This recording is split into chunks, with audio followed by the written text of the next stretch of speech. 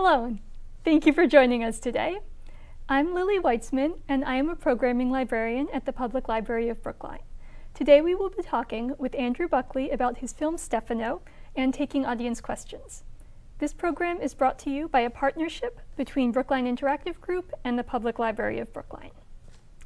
Before we begin, let's take a moment to acknowledge the history of this land we call Brookline.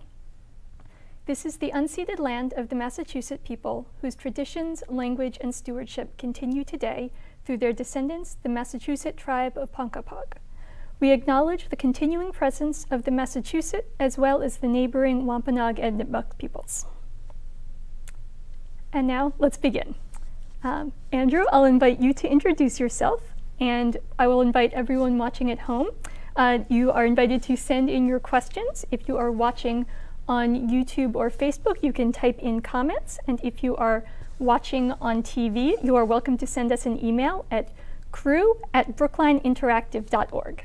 So, Andrew, I'll hand it over to you. Oh, thank you. I'm Andrew Buckley. I am the creator and host of Hit and Run History, which is a public media series that follows different stories throughout history. Usually with a travel element to them. We started off following the Columbia expedition, which is the first American voyage around the world that left Boston in 1787. We're still continuing to follow that story. However, our latest installment was this single episode, the 90-minute film Stephano, the true story of Shakespeare Shipwreck. We operate out of Cape Cod, and this particular film was made in partnership with the Cape Media Center and Rhode Island PBS. Great. So I'll start off just by asking, how does a piece like this get made? What's the process of something like this coming together? Well, a lot of what we do, I have to say, is ad hoc and informal.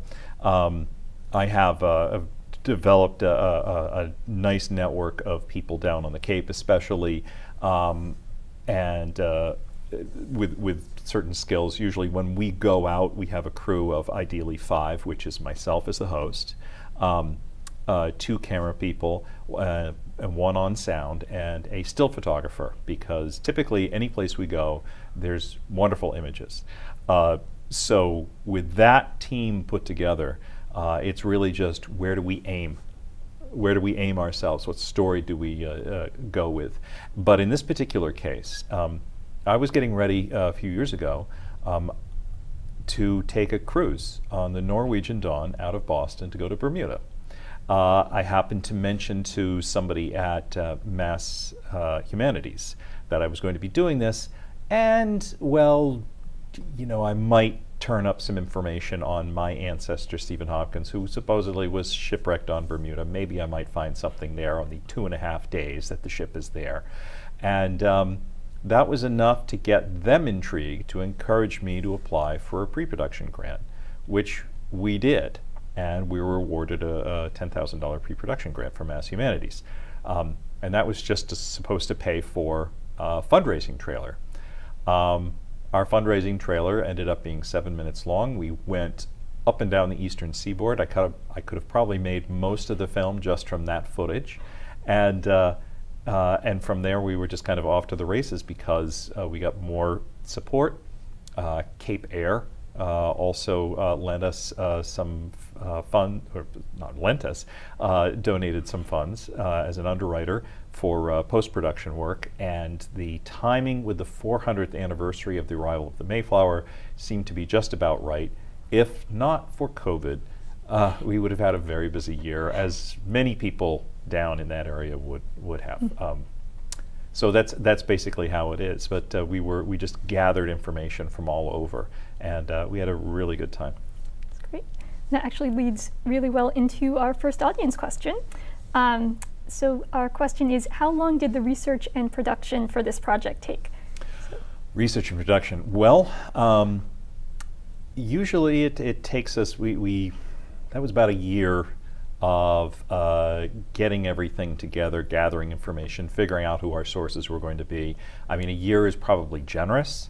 I grew up with a lot of this information, And the thing is, when you pick up a book about this, you often are able to see who the sources are, some of whom might still be alive. And in this particular case, Caleb Johnson, the genealogist that we met while he was in England, I actually got in touch with him beforehand, told him I was going to be going to England, and he said, well, I'm going to be going on a research trip there. And so he decided to go at the same time that we were going to be there. So that was pure serendipity.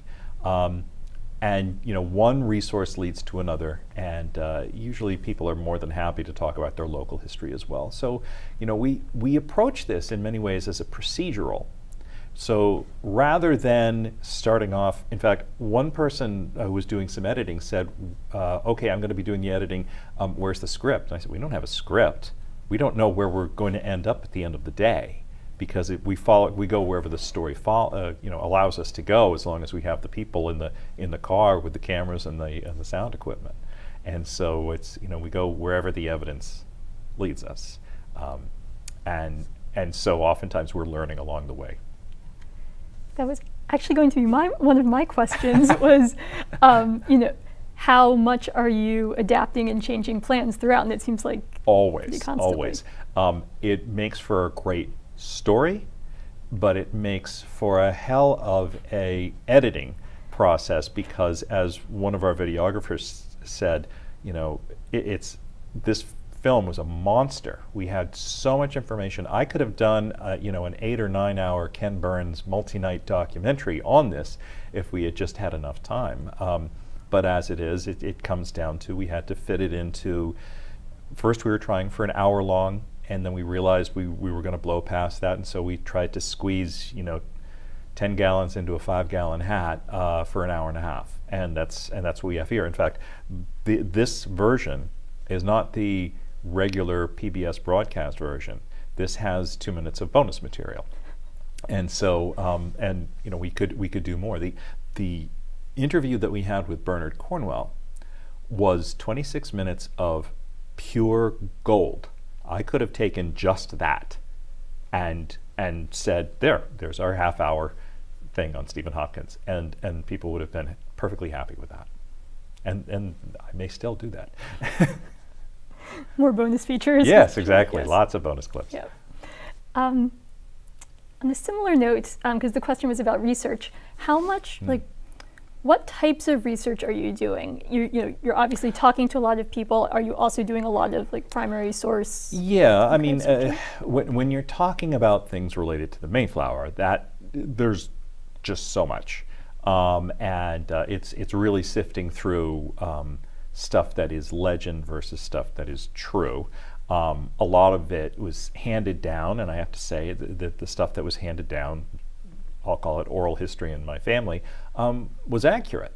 And also, so that was helpful, but at the same time, there's a lot of information. There's just, people have gone over this for the better part of 2 centuries. So there was that. There's a lot of scholarship in the same way for Shakespeare, a lot of historical work. I spoke with a dramaturge from Shakespeare in the Park in New York and talked about the Tempest there. So I mean, there are a lot of phone calls, and it was really, you learn a lot by talking to the academics themselves, and so we we would read up a little bit. It makes an interview better if you go in with asking informed questions, because you get better answers rather than just going in completely blind. So it usually would be either I'd be actually a great source was Google Docs, I have to say. Not Google Docs, but the Google Books. Yep. And such. And so being able to look at things from 150 years ago, 200 years ago, reading that, reading the original Mayflower Compact, that sort of thing. Unfortunately, there are some gaps in the historical record that just can't be filled. And so we kind of have to guess, or we have to kind of figure out what other sources could help us piece things together a little bit. So another really good segue, all of these things that are coming up that I had wanted to ask about. Because I had also been thinking about historical record in the context of this, and as you said, things topics like the Mayflower are going to be heavily recorded. Right. Was there anything that sort of surprised you in like something that was well recorded that you hadn't expected? And on the other side, like what were those gaps? Well, I can say that the gap that was the most painful and frustrating was Jamestown. The Virginia Company records really don't exist. And so trying to find any record of what Stephen Hopkins was doing while in Jamestown, it just doesn't exist anymore. And the thing that really blew our minds when we did go to Jamestown, and we did that filming that horrible winter about 5 or 6 years ago. You could see when you could see the footage from Plymouth Plantation where it was just all snow. I'm sure that everybody would have loved to see Plymouth Plantation all green and lush and everything, but no, we were going for winter, and we got winter. When we were down there, the same thing. It was very cold down there, and but still, we walked out and we realized it just wasn't anything there. Jamestown had gotten so abandoned that they didn't even know where it was. I can go to Plymouth and walk down the same streets that Stephen Hopkins and William Bradford and all the rest did, but you know, Jamestown was just a farmer's field somewhere along. You know, they hadn't identified it until very recently. All that got lost, and it just kind of blew our minds that that had never been kept. And so we felt that the best way to be able to fill in that gap was to talk about Pocahontas, because that was really the thing going on at the time. And that does segue very well, because if he was still continuing as the clerk to the minister there, Stephen Hopkins would have been present, possibly participating in the ceremony of her wedding, and it's very likely that he was on the same vessel that she was on when she went to England. So there's a connection there, and it shows that it helps us tell a broader story rather than getting into the minutia of what was Stephen Hopkins eating, you know, while he was there, or how many times did he have to go to church. We kind of figured that out. It was basically he was living under martial law, and it was dreadful, and, you know, several years of that. So why don't we go to another question from a viewer, and you are welcome, everyone at home, to continue sending in questions. So this is, what did you find was the most difficult aspect of shooting internationally, and were there any challenges that impacted production? So we talked a little bit about, you know, filming here in the winter. What about internationally? Yeah, usually when we film, and we filmed in more difficult locations than England, certainly. But when we were there, it was simply the fact is we look like a group of tourists. We do not have giant cameras. You know, usually it's you know, there was a small video camera, digital SLRs, our phones, and so we have an incredibly light footprint. So the most challenging thing for us really was the fact is that when filming in Bermuda, their laws say that you have to have somebody, a member of the crew, you must hire somebody locally, which is great because, you know, it's a small island. Lots of places want to film there, and they just want to make sure that you just don't have outside film crews come in, film something, and there is absolutely no benefit at all. So we hired Jason Lowe to while we were there, and that way we were able to interview the historians while we were there. And to be honest, you know, Jason brought along a very high quality video camera, and so that was a real benefit to us. Plus, he's the one who took us to go get those fish sandwiches, and so I'd say the most challenging thing about that was trying to finish that sandwich because it was enormous. But yeah, I would say that Bermuda was the toughest, but other than that, everything went pretty easily. And when we were in Plymouth, England, we got great participation there. So because we were actually in Plymouth on Thanksgiving, Plymouth, England, and so that kind of made things really interesting, especially because Chris Wessling, who was a member of the Wampanoag tribe, took part in their Thanksgiving ceremonies. Can you describe that a little bit more? That sounds I know, and it was tricky for us to be able to do. We got a lot of footage from there, but it was one of those things that we can't, it didn't fit into our particular story. However, the fact that, that it clearly, nobody in England is celebrating American Thanksgiving except for Plymouth, England, and so they draw a lot of people there. They have the Mayflower steps. They have a ceremony that takes place, and then a parade that goes up. In fact, we did take part of the parade footage there, but Chris was in his full Wampanoag regalia and was marching down at the head of the parade with the Lord Mayor. And we did have an interview with the Lord Mayor as well. And so, I mean, again, we've got that, and it really was interesting because people in England especially were showing great appetite for the Native American perspective of the story. There's a lot of, we've seen a lot of sensitivity to that. I'm going to be going to England and doing some screenings there. And there is, again, people are really interested in the fact that we bring a lot of the Native American perspective into the story that otherwise, they're kind of familiar with, but it just gives a different angle to it. So I think that's the thing, is there was a lot of interest. So I think that also leads well into another question from a viewer. How did you ensure that you were telling the most accurate story and giving voice to those whose stories are not traditionally focused on, given that history is shaped by the victors? Well, in this particular case, before I even started filming, I knew that Paula Peters, who was in the film, member of the Wampanoag tribe, filmmaker, journalist, and I knew that she had done a film called 1614.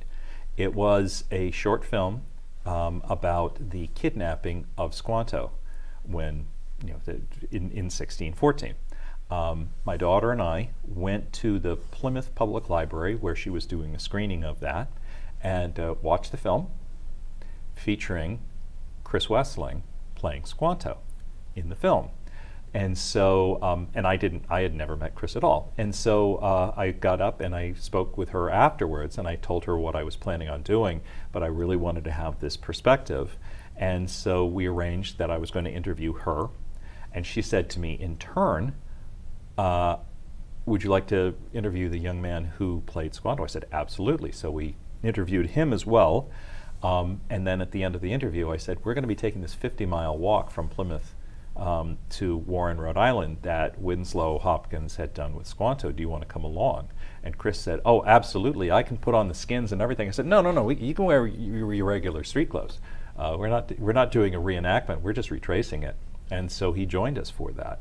And so having Chris along, being able to tell the story of Squanto and giving that perspective, that did a lot, along with the interviews that we had with Paula Peters. So the first person to watch the completed version of this film, I sat down at the Cape Media Center conference room with my laptop and Paula Peters, and I asked her to watch it.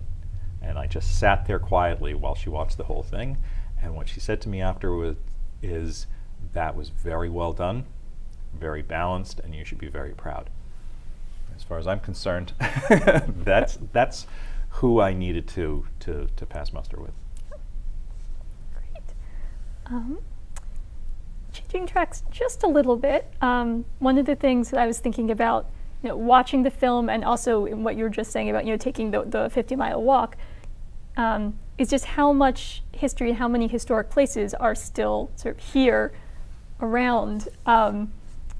Obviously everywhere, but since there's a regional connection, I wondered if there were any particular places that really struck you, in this region as somewhere to visit, as places that are worthwhile to see. Yeah, I think that, going through Middleborough was really interesting, because when they're tracing this, when they're taking this walk, it becomes clear as we are doing it and trying to retrace the steps that Squanto is kind of taking them halfway and then kind of a roundabout way, and they believe that it's believed that he was trying to,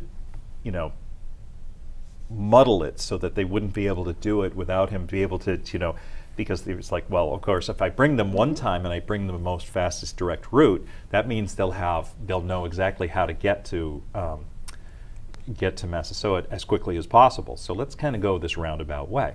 But being able to see all those places that they're talking about and the beauty of the place, still, you know, it's in Middleborough, it's still rural. You're still seeing these fields. It's still the same little crossings of creeks and things like that. And I think that was, you know, that was a very cool thing. But it's just, in the greater perspective, when we're making a film,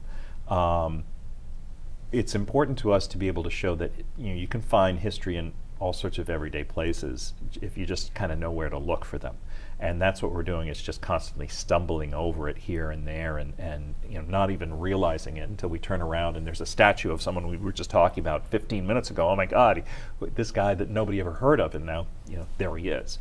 You know, that sort of thing. And also, because we have travel element to this, and we're constantly around the water, you know, a lot of coastlines, you know, downtown Boston, coastlines change quite a bit, but places out on the Cape or things haven't.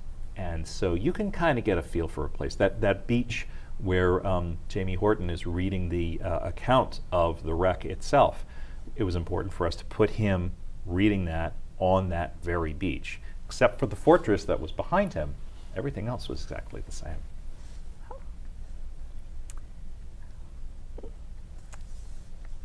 And I want to make sure we have a chance to talk about the Tempest and the connection to the Tempest. Yeah. There's so many different components to this film. So, I don't know, was there anything, you know, how did making this film impact how you view the Tempest? Was there anything that it sort of illuminated or shed perspective on? Yeah, I think it's really interesting to be able to look at it. It's interesting that the Tempest is called a comedy when there's a love story, and there's all sorts of other things going on here, and there are multiple stories happening at the same time. But if you're going to call it a comedy, then you really have to think about the comedy. The core of the comedy of this play is that interaction between Trinculo, Stephano, and Caliban. So the thing that's really interesting is to see so many different interpretations. I've never seen any performance of the Tempest where Caliban looks the same. Somebody always has a very broad interpretation of what that character looks like. Trinculo is always some sort of, he's a jester, he's a clown. So you can dress a clown a bunch of different ways, but he's still a clown. And then Stephano is just kind of everyman. So it's really interesting to see that interaction, and the comedy still comes forth. People 400 years later are still laughing at this play, and it's that part of it that they're laughing at. So I think it's really interesting to see the interpretations of those interactions and how people manipulate that. I also think it's kind of funny because if Stephen Hopkins had a background in as a tavern keeper and such, and he's supposed to be Stephano is the butler, but that comes from bottler, in other words, someone who serves your alcohol, and so and he floats ashore on a butt of sack, which is a cask of sherry, and just spends the rest of the time just drinking from it. So it's interesting to be able to see that interaction between him and Caliban as well, and the influences there. So it's just we kept on. There's so many layers to this that you can just continue to peel away at it and find more interpretations. It's interesting too that this supposedly the most comedic plot line also has these very serious undertones too. Yeah, it's funny. Yeah. It's also disturbing and creepy, and lots of different overtones to it. And again, we've seen so many interpretations as to what these relationships really are, and also what they. It's a lot about the frontier, And so, one of the first things that is on a frontier is a tavern where people gather from many different backgrounds. And so later on, Stephen Hopkins was the tavern keeper in Plymouth. He was, and getting into trouble for serving alcohol to the wrong people on the wrong days for the wrong prices and such. And so, it was almost like what happened in the Tempest could be considered happening later on. Life imitates art, art imitates life, and then it continues on again, the constant replay of that. And so, I could go on and on about that, but it's just the fact is that you have a tavern is a place for the mixing of different peoples, and I think that's kind of at the heart of it. And we have time for maybe one or two questions more. I did want to ask, what was the experience like with this particular story, as a descendant of Hopkins? Because there's that very personal, familial component to it. Oh, it was the one thing I wanted to make sure that my mother, Lucy Buckley, is 91, and I wanted to make sure that I got it done so that she would be able to see it. And in fact, it's she is at a nursing home down in Orleans right now, not very far from where she grew up on Hopkins Lane in East Orleans. And she. And in fact, she was born they didn't even have a midwife in Orleans when she was born, that you had to go to the next town over. And the midwife's house is right next to the cemetery that holds Giles Hopkins, Stephen Hopkins' son, and Constance Snow, his daughter. And so that's how close that is. So on October 2nd, we're going to be at the Snow Library showing the film, and I want to make sure that my mother's able to see that. So that was important to me on the one hand. The other thing is, I just wanted to know what was going on. This film could have easily been, my white ancestor worship, and I didn't want it to be that, because that's never the way it was presented to me. It was always presented as a story that Stephen Hopkins was different. He was one of the strangers, one of the leaders of the strangers. There was the saints and the strangers on the Mayflower, and he was not one of the congregation. He was from another place. He had a different background. He had kind of gotten into trouble before, and he was coming along, so he had something different to offer, and he was kind of getting into trouble because he had a big mouth. But that doesn't mean that necessarily he was wrong. Maybe he was wrong in the way of saying it. And so the thing is that I was seeing some family traits that were familiar, but I just wanted to know what was real and what wasn't. And I had a feeling that there were some stories here that were really interesting. And the thing that really got me was when I'm putting together a story like this, one of the things that helps me is to put together a timeline. I wanted to know where Stephen Hopkins was at particular times. Okay, so where was Pocahontas at these particular times? Where was John Smith? In other words, how many times did some of these notable people cross paths? And you can only do that by putting it together. And that's when we started to realize that Pocahontas, Squanto, and Stephen Hopkins were probably all in London at the same time, probably within, blocks of each other. And that is a fascinating idea. And it's a perspective that people don't think about, that this was happening in London before the Mayflower even took off from England. There were things going on there. It wasn't just like the Mayflower arrived and, blank slate. That's fascinating. Yeah. And I think just, the way that the story is framed, with Stephen Hopkins sort of as the, as the through line, but used to examine all of these different aspects. He's a vehicle. Yeah. He may be the subject, but really, this isn't, when we tell our stories, we're not following the story of Stephen Hopkins. You're following us, following the story of Stephen Hopkins, because it tells us it gives us a better idea of what really was going on during that very early colonial period of Atlantic exchange. So, and it shows that, if nothing else, it shows, Native Americans were in England before a lot of Europeans were in North America. That's really important, and that's a perspective that I think people don't have. Absolutely. So we are just about finishing up. Is there any sort of additional thoughts, last thoughts for today that you'd like to leave us with about the film? Yeah, I mean, I can just say that we're really having a very good time talking with audiences about this film. It broadcast on Rhode Island PBS earlier this year. They're going to program it again for October. There are other PBS stations that are going to be putting it on as well. I'm going to be going across the country and showing it. And I think, you know, every time but live events, you know, like this, where I can interact, I learn a lot from the questions. It really informs me, and I enjoy that. And then we put it back. You know, it shows up on our social media feeds for Hit and Run History, and so. But we enjoy this because it's part of the learning process. And the one thing we try to do is we don't try to be the last word on a subject. We realize we're probably more the first word, and so if this sends people to the internet, to the library, to look up more.